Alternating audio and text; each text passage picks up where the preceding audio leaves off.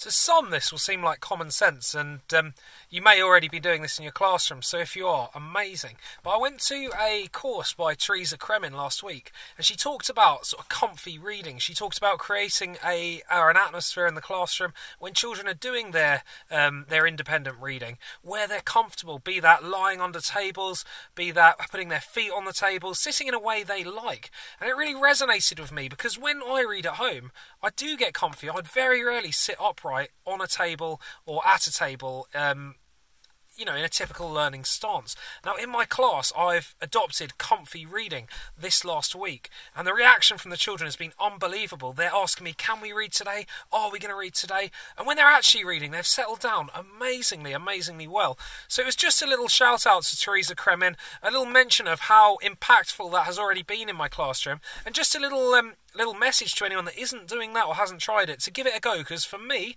that has had a huge impact immediately. And let's get that reading culture going. Let's keep pushing that reading for pleasure in the classrooms. Cheers.